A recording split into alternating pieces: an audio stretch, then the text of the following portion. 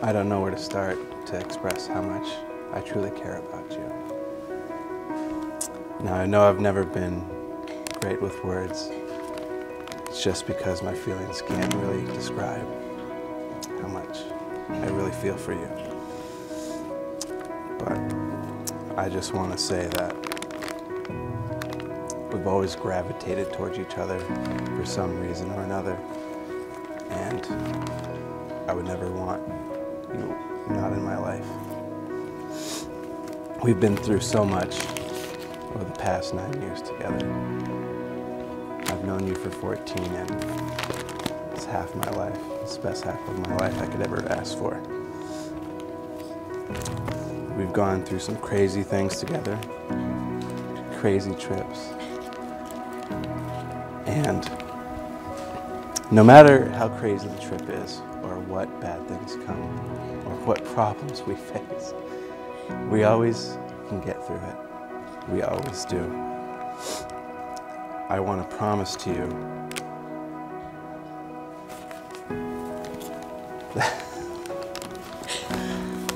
that I always will put your needs first. And I will always put your happiness above all else.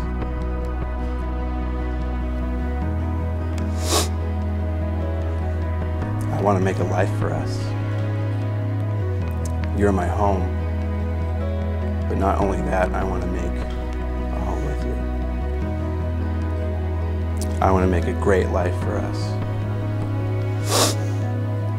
And you're the only one I could ever imagine myself being.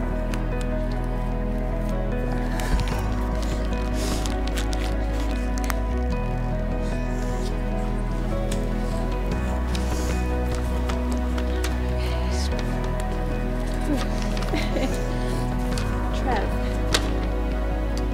as I thought about all of the words I wanted to say, to tell you how much you mean to me, I realize there are not enough.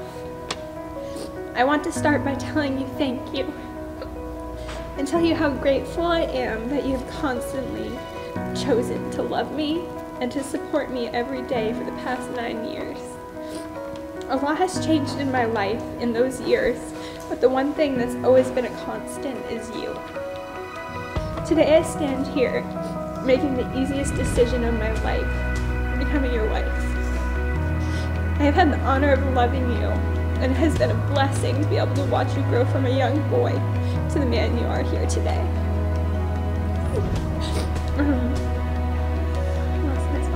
You are hardworking, smart, passionate, caring, and good looks are an added bonus. We have chosen each other and we have fought for each other, which has strengthened our bond. From that first time I saw you our freshman year of high school, to the first time you held my hand, to the first time you kissed me while listening to Cat Power's version of Wonderwall, waiting for you to get out of work from Subway to take me to the movies and to those adventurous night drives in your old car. I can see and I know today and always we were meant to be each other's team. You are my best friend and my home, and you motivate me every day to live life to the fullest. I will support you and walk beside you through whatever life brings. You are my first love and you will be my last love. Today I vow to accept you for who you are. I vow to always be your friend and choose laughter and joy. I vow to stick by you through all the hard times that we will face. I vow to support your dreams and always make you food. I vow to build memories and love within our own home. I vow to give you my heart and remind you how much you are loved. I vow to be understanding and try to be more patient. I think real love is when you're able to fall in love with that same person over and over again. And that's what you've given and shown me. To me, every day our love story begins, and I find more reasons to love you.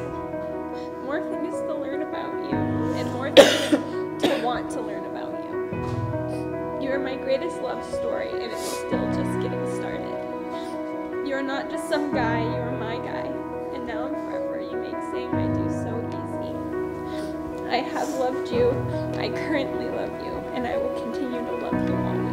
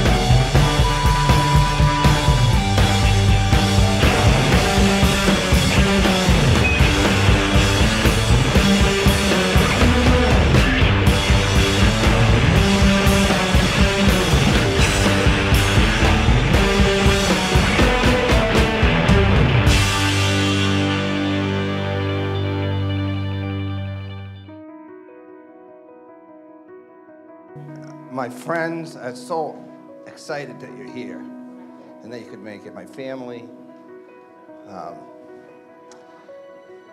I think Trevor said it. He didn't have words. I don't know what to say. I am so excited to have this event. In life, there are times when you just have to stop and say, this is just awesome. And this is just awesome. But I love those kids so much. I love them. And I love all of you. And so, to have everybody in a room full of love, we're going to toast to love. Love.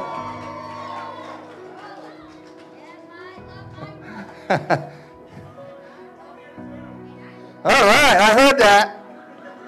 That's what I want to hear. And this is a big room of love, so that's, I guess, was that okay, toast? I don't know. All right. I don't know what I do next. I have her tell me.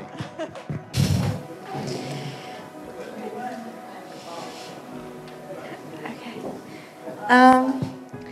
So I just wanted to start out saying that Alyssa and Trevor are two of the most important people in my life. And I love them so much.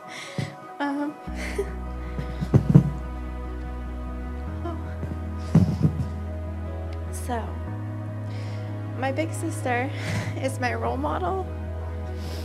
She's someone who's been where you've been and gives you advice whether or not you want to hear it.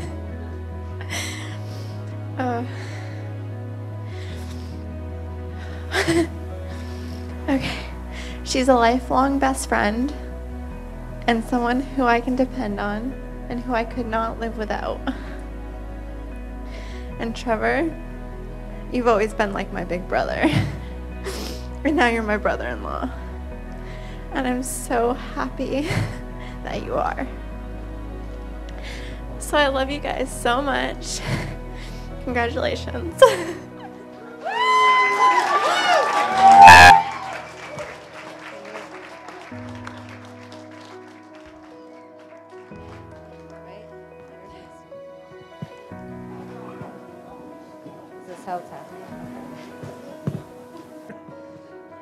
For those of you who don't know me, I'm Sarah Phillips, and I'm Alyssa's best friend and the maid of honor. Once upon a time, about 19 years ago, two little girls met at a wedding. They played and laughed and began a friendship that neither of them knew would be one of the most influential of their whole lives. I've known Alyssa for a long time. Trevor too, but Alyssa longer. I remember in middle school, we would often sit and dream about the men we would marry someday. It wasn't too long after that Alyssa met Trevor. I remember her telling me that he was going to be her first boyfriend. Little did she know he would be her last. Over the years, I had the privilege of watching their relationship grow from friends to soulmates. And as Alyssa gained a life partner, I gained an additional best friend. I remember working on projects together in high school and always having to remind them that I was not the only one in the group, and having to tell them to stop flirting and help me. While any relationship has its ups and downs, I always knew that one day we would end up here celebrating their marriage. So thank you, Trevor, for taking care of my best friend. So let's all raise our glasses, and I'll end with a favorite quote of mine. Never lie, steal, or cheat. But if you must lie, lie in the arms of the one you love. If you must steal, steal away from bad company. And if you must cheat, then cheat death. Congratulations to the lovely Mr. and Mrs. Trevor Russell.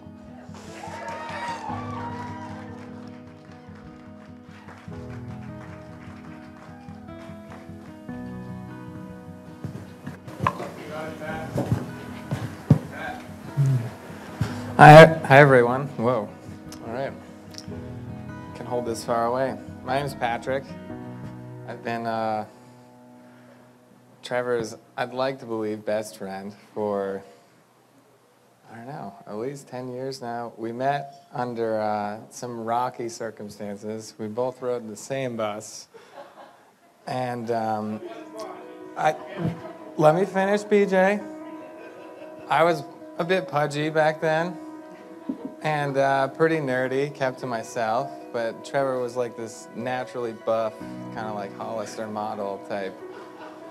And I was an easy target, so at first we were foes, but we both discovered that we shared a mutual deep interest in music and exploring every inch of that area. And he actually introduced me to like his empire of bootlegging, which was pretty lucrative in high school, but so, I mean, Alyssa and Trevor's story started before we even met, and I was introduced to her shortly after we became friends, and a good memory that I have of all of us hanging out as like the unspoken third wheel, because everyone really knew what was going on there. But we went to Bangor, and both Trevor and I had our permits, but Alyssa was the only one with a license. And she was a little scared to drive at night on the way back.